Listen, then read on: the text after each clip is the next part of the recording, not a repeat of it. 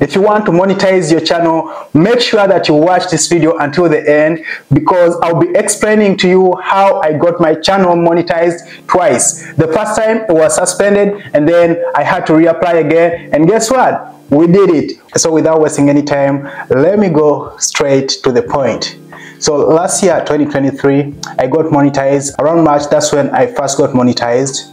And then I had like a good run, but then that was a problem.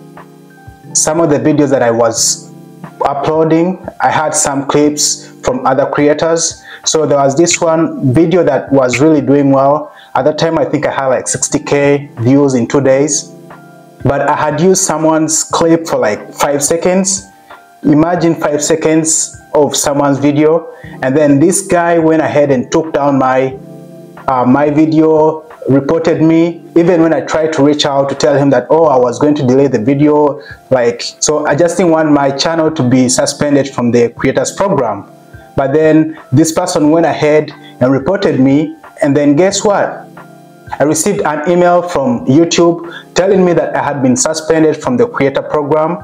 So that was last year, and then what I had to do was to delete every video that I had, which included any part of videos that was not mine. So that's what I did. I deleted all videos that I didn't have rights to. Then most of the videos that were performing well had some bit of other people's content, and then that meant that I had to lose all the watch time hours that I had generated from all those videos. So I dropped from 5,000 watch hours to almost 1,500. When I had 1,500 watch hours, I had to grind again to get back to the 4,000 watch hours that are required. And that took me almost, I wasn't consistent for real. So just like, you know, sometimes you hit bumpy roads. So I would get demotivated because like everyone wants to be paid. And then whenever you're making videos and you're not paid, like you kind of lose the motivation. I won't come here and lie to you like everybody does that, oh, I'm making videos for passion. I'm not. Everybody's making videos to get paid. So that was my issue. Once I got suspended from the creator program, I got demotivated and I kind of stopped uploading videos. I didn't upload a single video in 6 months. That was like from May 2023 to November 2023. And like as some of you know that my birthday is in November. So that's when I was like, oh, maybe let me try to give myself some kind of motivation in November, since that's like my big month. And then I started uploading for some time in November, and then once we got to winter, during winters I'm always lazy, so I didn't upload any videos in during winter, and I resumed uploading again around April this year.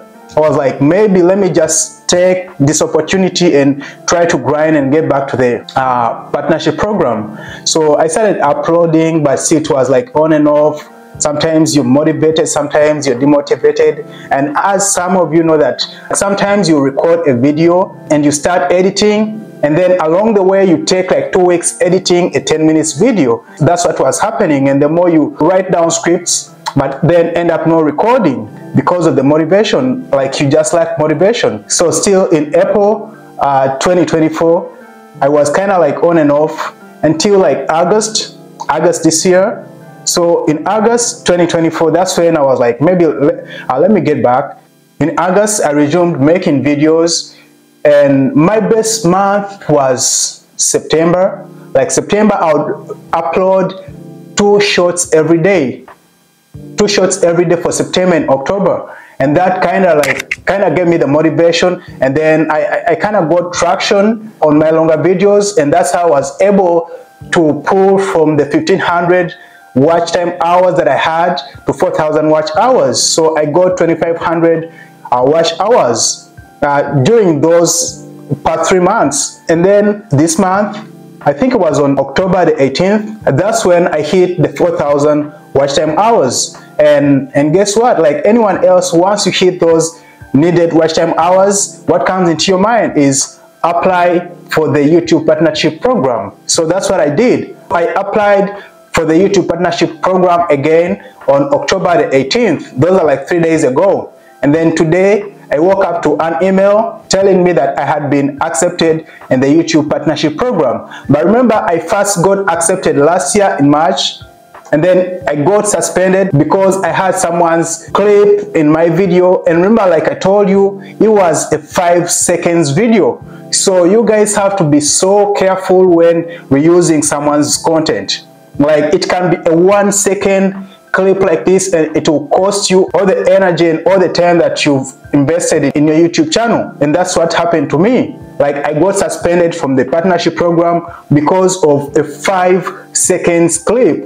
And I regret like doing it, but then, like they say, you live and you learn. So I learned from my mistake, and believe me, I'll never upload someone's video on my channel, because what happened to me, I don't want to go back and suffer the same way that I suffered, deleting every video that was performing well and then coming back to grind and get back to the 4,000 watch time hours. I don't want to wish that on myself, and I don't want to wish that on anyone else. So if you want your channel monetized, please make sure that you don't use other people's content, because it might be a shorter route. Like, you might use someone's videos and then your channel blows up, and then you get accepted, and weeks later you get suspended, and sometimes they can even delete your channel for good, and that's not something that you want to do for yourself. So guys, if you found this video useful, make sure that you hit the subscribe button, and also give this video a thumbs up so that you don't miss any videos that will be coming up. Thanks for watching.